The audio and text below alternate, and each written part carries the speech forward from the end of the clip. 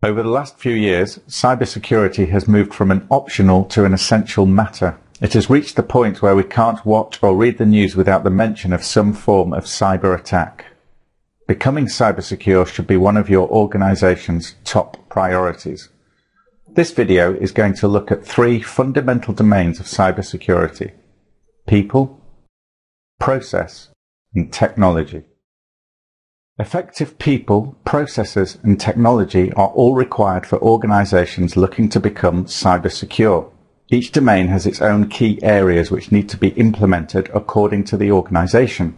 In regards to people, you need to provide relevant training to your staff and have staff with professional skills and qualifications. Efficient processes are the key to the implementation of an effective cybersecurity strategy. They define and explain how the many activities, procedures, roles, and documentation are used to mitigate the risks associated with cybercrime. And finally, technology. It is hardly possible to deploy any technology without having the first domains down to a T. When identifying the right technology, you'll have to look at testing your network for vulnerabilities, securing information and location. Incompetent staff pose one of the biggest cybersecurity threats, and it's up to you to reduce that risk. Training plays an important role in raising awareness amongst non-technical staff and improving the skills of technical staff. Your non-technical staff are those who aren't directly responsible for cybersecurity, but pose a threat. For example, a member of staff who has access to confidential files may be unaware they just opened an email which contained malware, leading to a breach. Your technical staff are those who are responsible for cybersecurity, for example CIOs, CISOs, IT managers and other roles. They will appreciate being given the opportunity to earn internationally recognized qualifications, whilst you will ensure that your employees have a broad range of cybersecurity skills and competence. To reduce the insider threat, we suggest that you consider providing your non-technical staff with basic information security awareness training.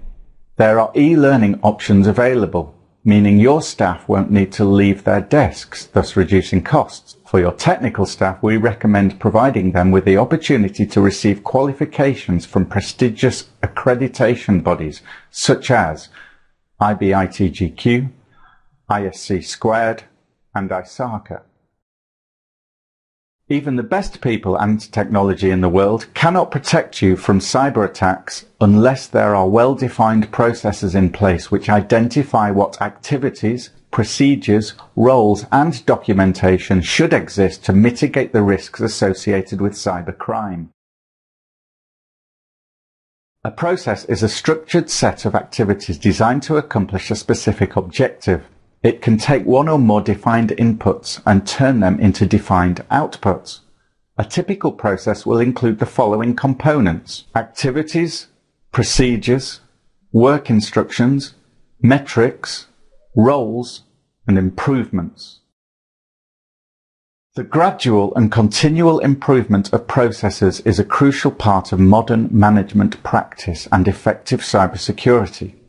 The continuous process improvement is based on many small evolutionary steps rather than the larger revolutionary innovations. The Capability Maturity Model, CMM, provides a framework for organizing these evolutionary steps into 5 maturity levels that lay successive foundations for continuous process improvement. Level 1. Initial. It is characteristic of processes at this level that they are typically undocumented and in a state of dynamic change, tending to be driven in an ad hoc, uncontrolled and reactive manner by users or events. This provides a chaotic or unstable environment for the processes. Level 2. Repeatable. At this level, some processes are repeatable with the possibility of consistent results. Process discipline is in place, but is unlikely to be rigorous. However, where it exists, it may help to ensure that existing processes are maintained during times of stress. Level 3. Defined. At Level 3, we now see sets of defined and documented standard processes which are subject to some degree of improvement over time. Level 4. Managed. Using process metrics, management can now effectively control the process, as well as identify ways to adjust and adapt the process to particular projects without losses of quality. Level 5. Optimizing. At the top of the model, we can now see that the focus is on continually improving the process performance through both incremental and innovative changes and/or improvements. To help you with the processes involved with cybersecurity, there are several options available to you. Cybersecurity standards, including PAS 555, ISO 27032, and ISO 27001. Documentation toolkits, which will save you a large amount of time. Implementer training courses for your technical staff. And auditor training courses. As already mentioned, technology can't be deployed without people and processes. However, it still plays a vital role in effective cybersecurity. The UK government recently released the 10 steps to cybersecurity. This included 6 technology-related elements. Number 1. Home and mobile networking. If you have users who work at home or on the move, then you need to ensure that their devices are secure. This means installing encryption software, using privacy filters and other methods. Number 2. Managing user privileges.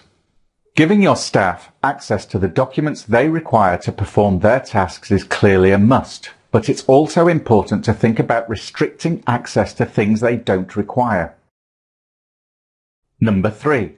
Removable media controls.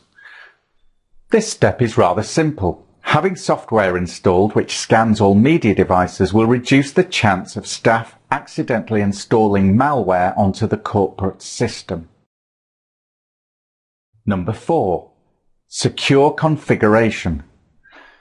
Ensuring that your systems are up to date is vital. For example, if there are updates for your operating system, then it's important that they are installed as they are likely to be security updates.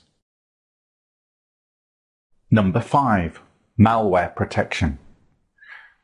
Having up-to-date malware defenses will reduce the chance of your organization suffering a breach.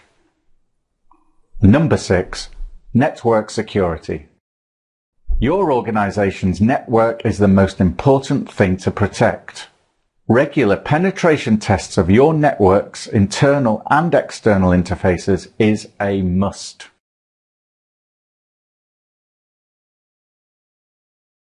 There are many solutions available to you which will help make sure your cybersecurity defenses are second to none. Penetration testing, which will find vulnerabilities in your network before the hackers do. Privacy filters, to prevent shoulder surfers looking at your devices, especially useful for mobile workers. Classification software, which will help you apply relevant classifications to documents, thus leading to better user privilege management. Encryption software will prove to be highly useful when the worst happens and you suffer a breach. By encrypting your data, the chance of hackers accessing your information drops dramatically. Anti-Malware Software. This is essentially the front line of your cybersecurity defense. If you fail to install anti-malware across your network, then your organization is open to attack. If you're concerned about your cybersecurity defenses, then contact IT Governance on 0845 070 1750, or you can email us at servicecenter@itgovernance.co.uk. IT Governance can help address all cybersecurity issues businesses face today thanks to our cohesive cybersecurity approach, which encompasses people, process, and technology. We are the first place to come to if you're looking for standards, books, and documentation toolkits, for staff awareness e-learning courses, for certified training courses, for software tools, for penetration testing, or for consultancy services. For any more information, visit www.itgovernance.co.uk. Thank you for listening.